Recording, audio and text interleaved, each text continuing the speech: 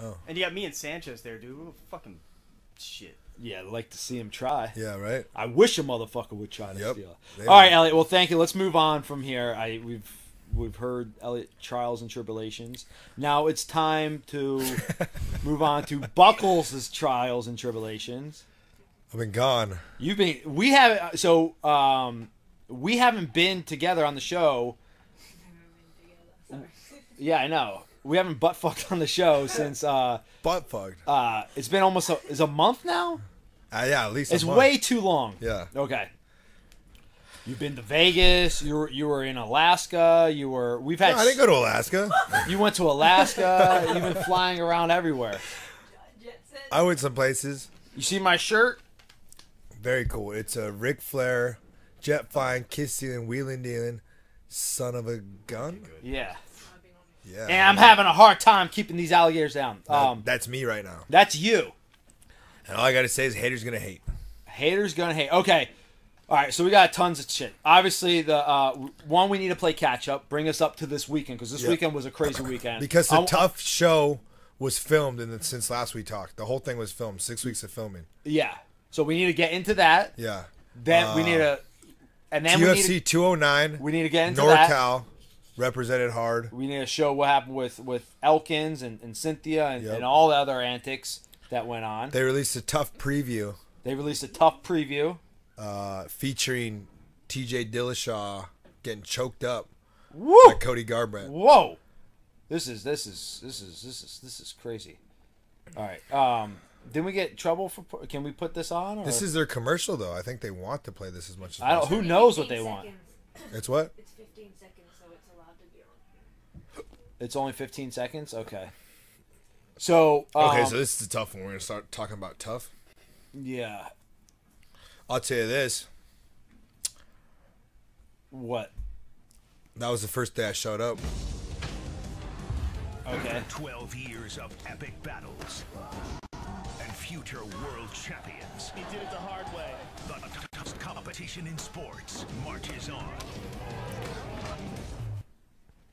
What just happened there? Smell. Here we go. Now, get ready for a Is that Joe Stevenson? Yep. Seth Baczynski, James Krause, Jesse JT Taylor, JT Money, FS1 beginning Wednesday, April 9th. Julian Lane. 14 warriors from past seasons return to the UFC training center. Each of them looking for a shot at redemption. Mehdi Baghdad. The coaches, bantamweight champion Cody Garbrandt and former champion TJ Dillashaw. Cody's just such a hothead, arrogant ass. You're so tough. TJ's a dickhead. For the ultimate fighter. Oh, Ooh. you were there. Wednesdays Yeah. on Can you give us some dirt on that? What happened? I'll tell you this right now. That was the first day I showed up, so I missed the first week. Yeah. Because we had just fought, just won the belt, you know? Yeah. It was, I was out of the gym for a week for Cody's fight week. Uh-huh. The entire week, you know? I've been trying to leave, like, later in the week, like on a Thursday after our sparring day. Yeah. But I was gone that whole week, so I had to get back to the gym, and, you know, I didn't realize, like, it's just, at the end of the day, it's a reality show. Yeah. You know what I mean? It's like, I'm out there to support Cody, Uh-huh. support Team Alpha Male, you know, train Cody, and then do our thing with the guys. But it's just a reality show trying to build Cody versus TJ. Uh-huh. So I was gone the first week. The first week they picked teams. So when I got there, the teams were already set. So you didn't get to put your 2 cents in on who to pick. No, not at all. Okay. So I didn't even know. I discovered the team when I landed. Okay. You know what I mean? Like Sure. like our team. So, you know, I was stoked on the guys. I know all, like, most of these guys. If I don't know them personally, I know, like, you know, Yeah. their careers and whatnot. They've all fought in the UFC. And the first day I got there, I guess nothing really happened the first week that was very confrontational, you know? Well, between Cody and TJ? And TJ and the Okay. teams and whatnot. They kind of looked at each other and, like, nothing really Yeah. went down, nothing too aggressive. But so I'm like, all right, whatever. I'm just going to go there, play it by ear. Yeah. And I was thinking, like, you know, I wonder how it's going to be, you know, because the history of TJ and Dwayne and whatnot. It's definitely had to be awkward. Yeah, exactly. I was Yeah. wondering how it was going to be because I'd missed the first set and week. Uh-huh. So I was just kind of thinking of that. I go there. And you know where they line up in the area where McGregor and Faber always talk shit to each other. Like The two coaches line up and the teams are gathered around them, And that's like- they open the door. Yeah, right in that little hallway between like it seems like the locker rooms, right? Yeah. Okay. So it's like the first one of those. Uh-huh. And oh wait, I don't think I can give dates on this. But first day I was there, that shit happened. First day you were there. First day I was there, fucking that preview happened. I was like, oh shit. Oh wow. You know what I mean? Okay. Like, so I was like, okay, it's fucking on. Like, And you. but And then, so why did that happen? Can you give us any insight on I it? can't do that. You can't get that. No. Can I guess? Yeah, okay. So what I signed a non-disclosure agreement Yeah. where I can't say, so like on our social media, you'll see me like I'll do like a snap of Cody at a fight pick. It says Garbrandt on his jersey, and then the scale in front. But I Yeah. can't reveal anything else. You know, I can take pictures of stuff on the set. Sure. But if stuff is modified or people who are on the team, I don't think the teams have been announced. Oh shit! I had a signed jersey, but I forgot it in the gym You have it though. from the You're gonna bring it in here. yeah, and hang it up. All It'd be right. dope. You're just not lost though, right? No, it's just at the gym. Okay. But what was I talking about? You were talking about. Oh, you can't post this kind of stuff. You know what I yeah. mean? Like So certain you things. can't say why they got. No, I into can't it. say why, but I can say that was the first day I showed up, and that there was that was the first. So first, are you the cause of that? I don't know. I'm not saying that. I'm saying I showed up, and then it went down like that, and then it was on. Like Damn. from then on, it was like, oh shit, it's fucking going on. It's like wow. Then you start realizing things like, you know, and you're like, you haven't seen this guy like Dwayne who's posted like or said the stuff, you know, about all of our teams saying Yeah. that Saying they none don't of us wanna want to be be champions. champions, Yeah, like, things like that, yeah. and that was like so fucked up. And like, I remember Lance and Cody both like fired on him on Twitter. Well, Lance was already, at the time the champion of the WEC. it's like, come on, dude, Or he's been a the champion his World whole Series of life. Fighting. Like, yeah. just a crazy thing to say, and you start thinking about stuff like that and not responding to the media, and then you see the guy right in front of you, Yeah. and it's like, wow, like this is very interesting. And then Can you talk about how your guys' interactions went, or no? my interaction Yeah, you probably should. with who? With Dwayne. I You mean, probably can't. Well, let's wait. I can tell you interactions after certain days of filming. Yeah. I'm going to the airport and I run into Dwayne, and it's like, what happened?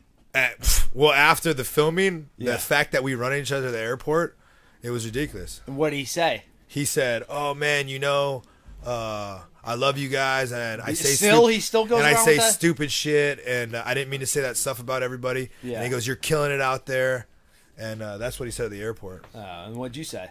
I said, "Man, like how do you expect things to be between us when I got 30 guys back in Sacramento, you know, ready to whoop your ass, like Yeah. for stuff you've said, you know?" Uh-huh. And I was saying stuff like that, but and then we like parted ways. But you know, there's Yeah, just some things you just can't unsay. yeah, it's just like, dude, come on, man. Like, you should be like, I mean, whatever about the loyalty. Like, the loyalty thing is, you know, What is people. loyalty? Yeah, that's what I'm saying. I was just gonna say that people can misconstrue loyalty and say loyalty to this. You're loyal to this guy. You're not loyal to this guy. Yeah. You know, but you know, it's about respect, man. And you weren't on the map before Team Alpha Male, and you got to hold it involved in Team Alpha Male, and together blew you up and made you coach of the year and made your name, and you come back and you say this stuff about the team that did that for you. Yeah. It's like, dude, there's a lot of anger and a lot of animosity just on my part, just not talking. And then when you see the guy right in front of you, Yeah. and you see Cody and TJ who are not gonna interact. Well, you have a guy that came in and he stole your. He came in a system that was already working very well. What you had a huge part in help creating. Yeah, we all did. It was We all did, and you particularly. I mean, you've always been a staple, particularly in everybody's corner. That's for sure. And you also ran practices and stuff. So Dwayne comes in, okay, gobbles up all the credit for himself. Okay, tries to pretend that he turned this team into whatever he did. Yeah, when he caught us on an upward Yeah. arc already. He caught it Chad Mendez had 2 first-round knockouts when Dwayne came to camp. Yeah. And then I would see a Dwayne Ludwig highlight video, and it'd be those 2 knockouts. And I was Yeah. like, he wasn't even there for those knockouts. Yeah. And then you got Joe Rogan saying, Dwayne Ludwig is like, you know, and they just blow him up beyond belief. I look at the world through data. Okay, so Yeah. what does the data tell me? And that's how I construct my narrative. Okay, Yeah. I don't look at my feelings and construct it. Okay, so I see Team Alpha Male. You have prior to Dwayne, Faber's world champion. How many world title fights? You had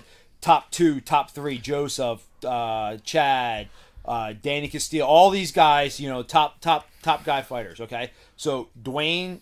Prior to Dwayne, okay, Dwayne comes in, status quo, he has some good technique. I mean, we had already challenged for the belt with Joseph, Chad, Yeah. Faber.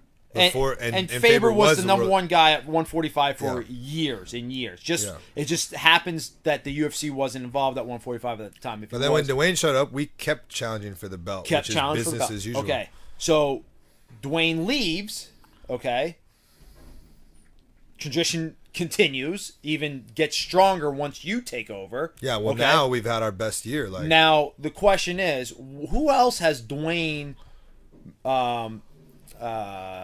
mentored or infatuated throughout their career? That's the question. Because the only guys I see is Team Alpha Male guys. I don't know well, Joe went and trained with him. Team Alpha Male guys. Yeah. So okay, you can go and take some guys from our team, but you have Team Alpha Male, okay, spitting out fucking savage world champions. Then you have Dwayne comes here, pretending to be the best coach of all time. Then he leaves, okay. Then Team Alpha Male continues to go on, spitting out world champions.